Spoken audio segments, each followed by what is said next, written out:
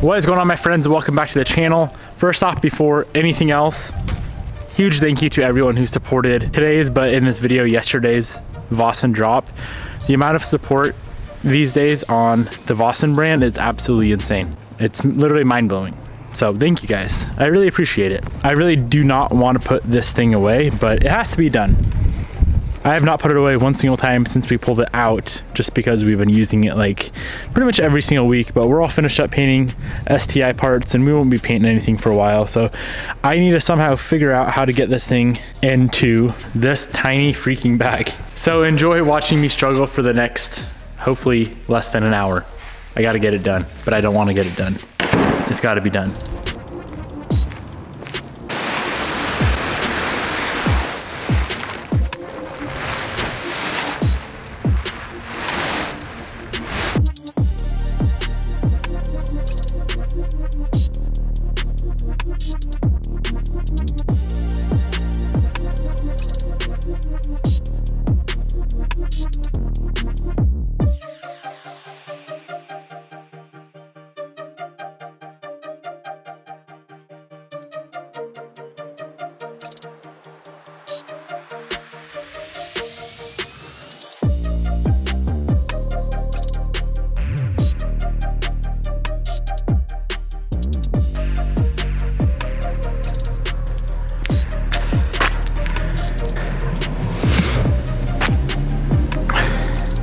I knew it was gonna be hard. Holy shit. I can skip the gym today if I wanted. There's a -% chance that we would get it back in the factory bag. I'll put a photo on the screen of what it looked like or what it came in. Holy shit. This is how she looks now. How do they do that? How do they get it in the stock in the OEM bag? I just put some tie downs on it and I want to call that a day there. It kind of sucks because she takes a little bit of space, but it's better than nothing. I promise one day I want to have a giant warehouse or shop, whatever you want to call it, garage, and I'm going to have an actual paint booth, a real life paint booth, and it's going to be insane. But for now, this will work. And maybe when I get this real paint booth, I'm gonna give this one away to one of you guys. All right, we gotta put it away. Man, I don't know if I'm out of shape or what the hell is going on, but we're gonna move on to some Brembos for our Subi.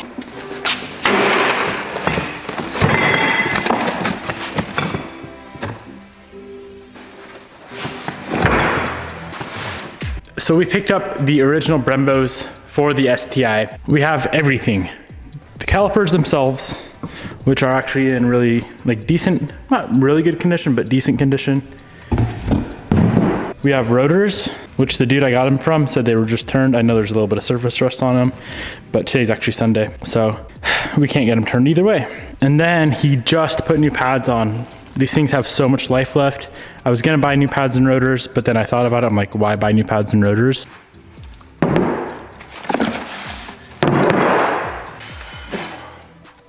So we have all the brake stuff laid out here, the 4 calipers, 4 rotors, all the pads. We even got brake lines, and then the brake pad pins and whatnot. And last but not least, you already know, there is 0% chance we are putting these on the car black. Black is, it's not poppy enough. So, we got some powder from, guess who? Prismatic Powders. Oh, this is not the right powder.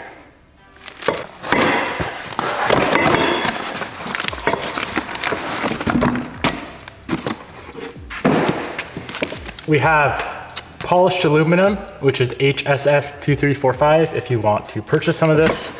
So we're gonna be powder coating the calipers, this polished aluminum color, which is I feel like it's almost gonna be like a chrome. And then on top of that is gonna go soft candy red. We have never done soft candy red before. We've done some really nice red variants before, but nothing soft candy red. I think soft candy red is gonna be sick. We got a lot of work to do before we get these things powder coated. The first thing we're gonna do is go ahead, disassemble these beautiful calipers. I don't have stickers here, unfortunately. I can make some, but I don't have I don't have the stickers here. Let me show you guys how to get a caliper disassembled, completely torn down all the way to where we can just dunk her right in the powder coat stripper tank and not worry about ruining any important parts.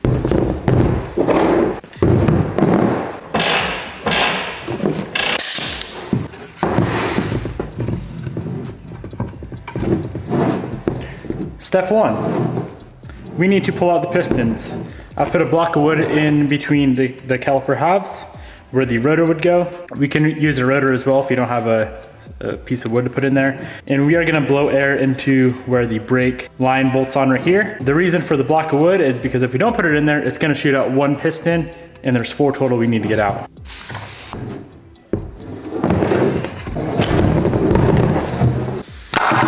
So we got one completely out, the other 3 are like halfway out, which we can then just go ahead, grab some pliers and pull them out.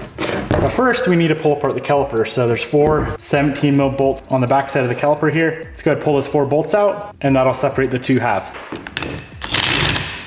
Definitely not a 17. And they are 15.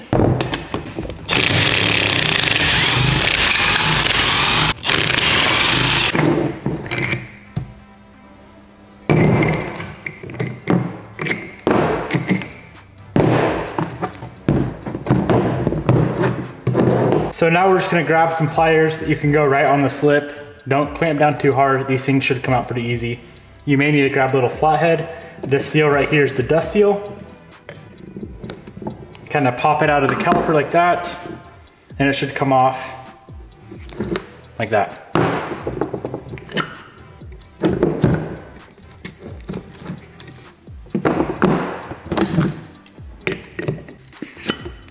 So now that we have the pistons out, if you look down inside the bore of the caliper, there's 2 oil seals or fluid seals. Go ahead and pop those guys out. On this caliper here, there's no brake line connecting the 2 halves. There's a seal right here. I know some have a hard line. This one's got a little O-ring.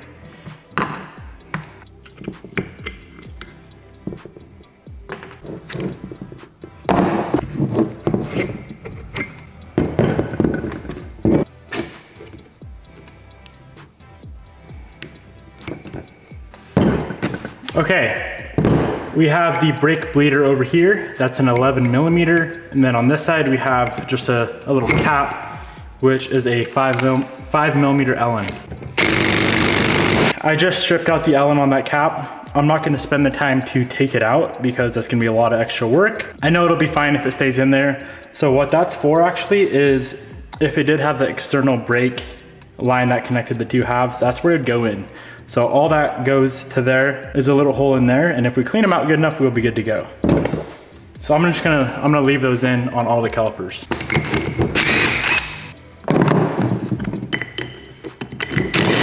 These 2 halves are completely bare, ready to go into the powder coat stripper. But before I do that, I'm gonna go ahead and disassemble the other remaining 3 calipers. Rears are easier than fronts because the rears only have 2 pistons, while the fronts have 4.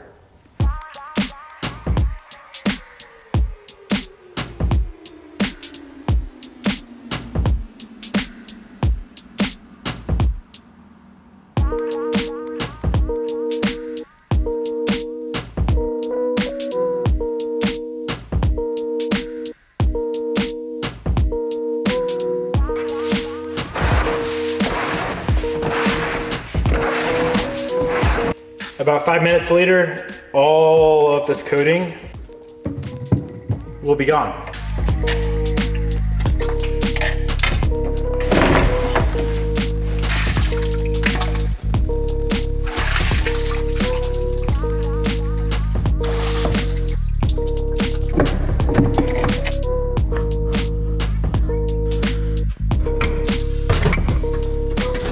I don't know what kind of coating was on these calipers, whatever stock.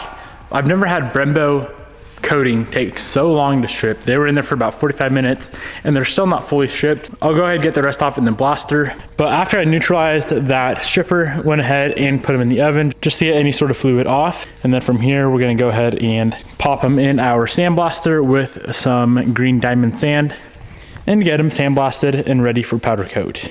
In the meantime, we have a few things we can do. I already went ahead, got all the pistons cleaned up. Seals are gonna be replaced. We got 2 brake rotors sandblasted. I'm gonna go ahead and sandblast these 2. These are gonna be powder coated black because rust on the hub section is not very cool looking. So let's finish up blasting these 2 pieces here.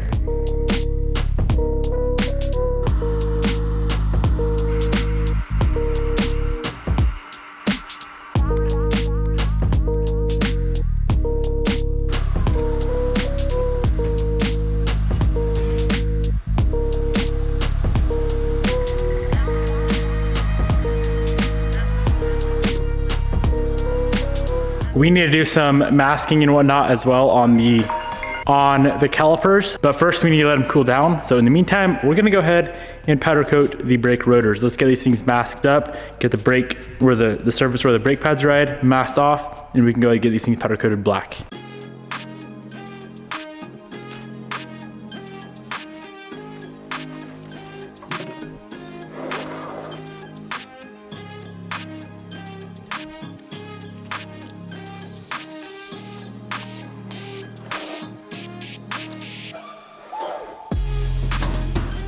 All right, we got everything set up. Gun we're spraying with is a Redline EZ50. I'll have this guy linked down below. Powder in the hopper is prismatic ink black. It's a very high gloss black and it looks amazing.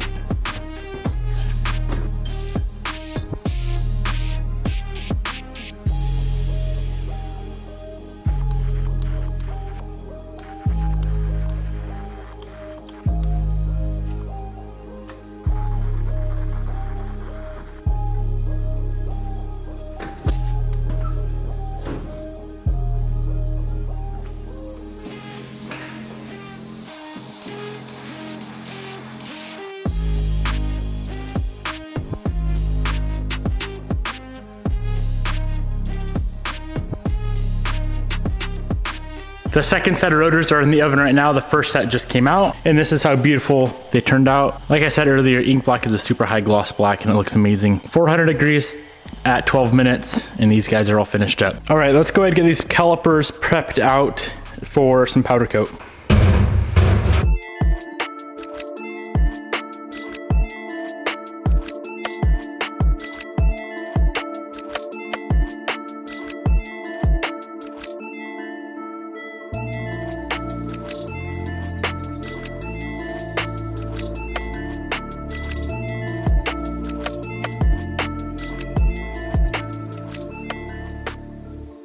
We need to do some masking on the calipers. So let me show you guys what all we have to mask. Where the pistons go, like we did the rears, around that whole outer edge. And then I've started masking off where the brake line banjo bolt goes to, because I've had issues with it not sealing if there's powder on there on a few sets here and there. So I just started masking it off like that. And then of course we need to plug where the bleeders go and plug the caliper mounting bolt holes as well, and they'll be ready for powder coat. So let's go ahead and get these guys masked off and we can start laying down some powder.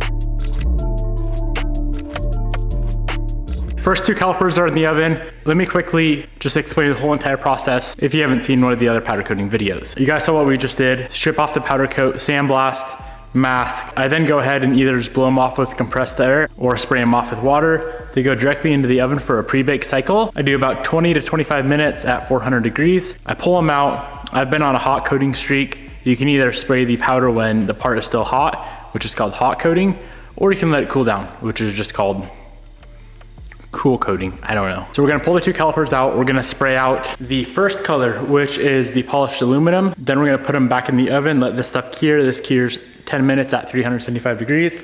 Pull the parts back out, spray out the candy red, put them back in the oven, 10 minutes at 400 degrees.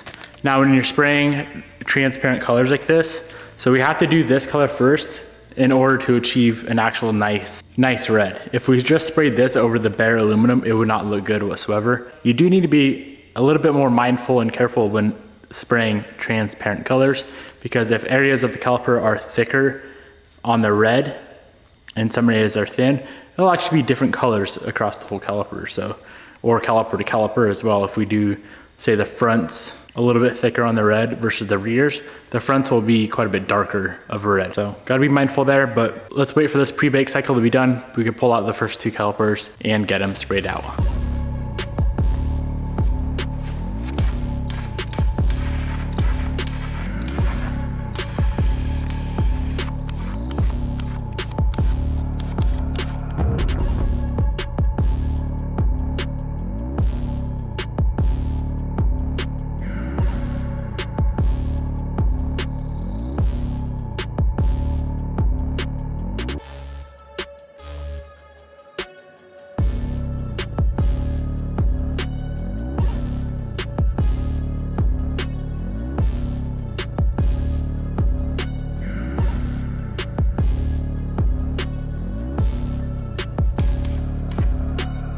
I hope these guys change color a little bit in the oven and in the cool down stage. It's quite a bit darker than what I'm after, but sometimes things change when you bake them. The first 2 Brembos are 1 minute away from being done. I really hope this color looks better than it did before we put it in the oven. It's still pretty freaking dark. I know a lot of colors change when they cool down as well. I hope this lightens up just a little bit. Either that or I put the powder on too thick. It's not gonna be a bad look. I guess we'll see. I'm not gonna call it a bad look yet. It's just not exactly what I wanted yet. It's definitely a nice candy red. Under light, it looks insane. It's freaking perfect. But when you take the light away, it's pretty dark. I'm gonna let them cool down and see how they change. We have a little bit of downtime right now in between calipers, so we have some hardwood over here that's a little bit crusty. All of this right here, I'm gonna go ahead and slap it in the sandblaster, and I'm gonna use glass bead and really shine this stuff back up to how it should look.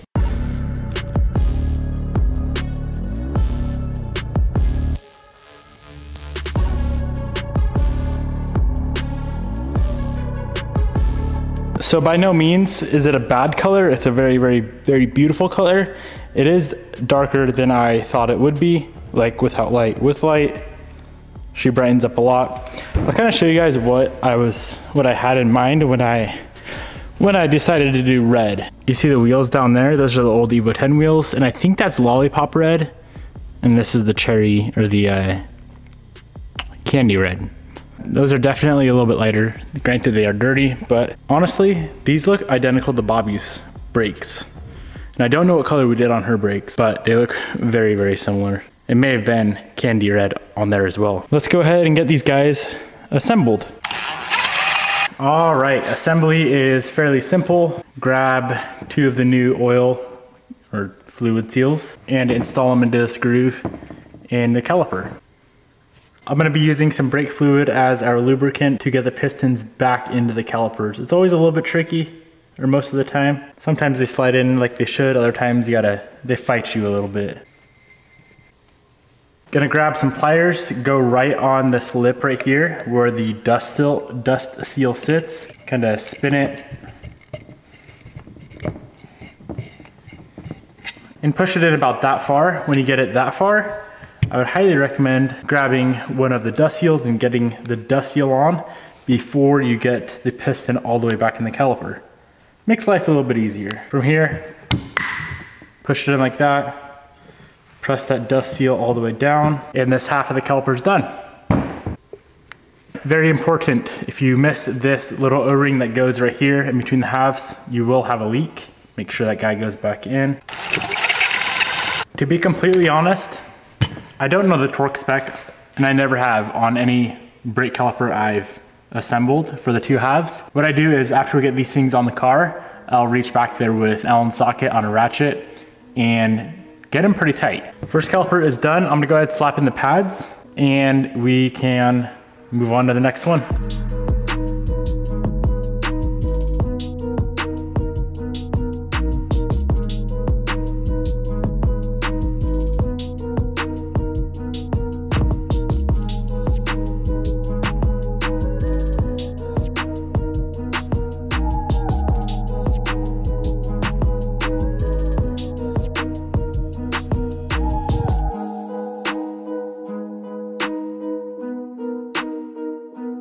All right, let's move on to getting the calipers and rotors on to the STI. Currently, we're running WRX brakes. That's what came on the thing. Who knows why, but it did.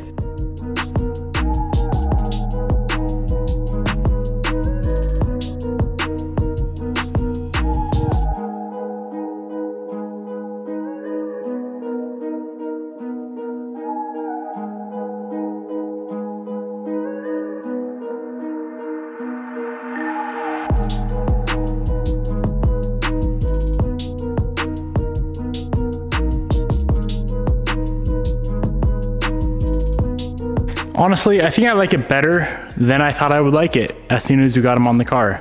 It's like a cherry blossom red almost, and it looks freaking sick. I'm excited to slap a wheel on, not only see if they clear the wheels, or the wheels clear the brakes, I should say, but see how they look behind those Cosmos wheels. Should look pretty damn good.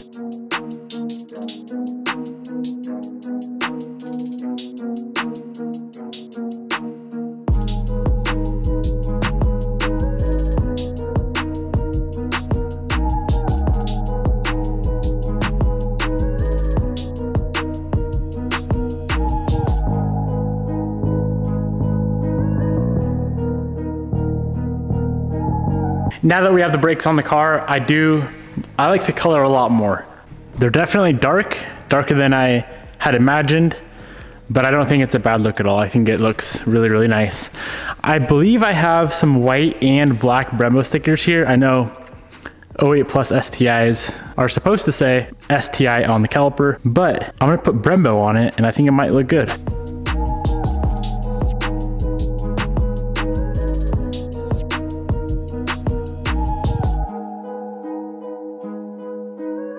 The white Brembo stickers are on and they look really, really nice. I'm gonna keep them. I was contemplating doing STI, of course, but now that we have the Brembo on, it's here to stay. Pretty wild what a set of calipers on a car does for it. Complete game changer. You already know we can't put new calipers, freshly powder coated calipers on a car without ceramic coating them. They're nice and clean, nice and fresh. Quick little wipe down with IPA, some Avalon King ceramic coat, discount code on the screen if you guys want to use it. It works really well. Let's go ahead and get these bad boys coated. We can slap the wheels on, at least one wheel on, because we still got to bleed them later on down the road. Probably after we get a motor in the car would be advisable. But I just want to see how they look behind the wheel.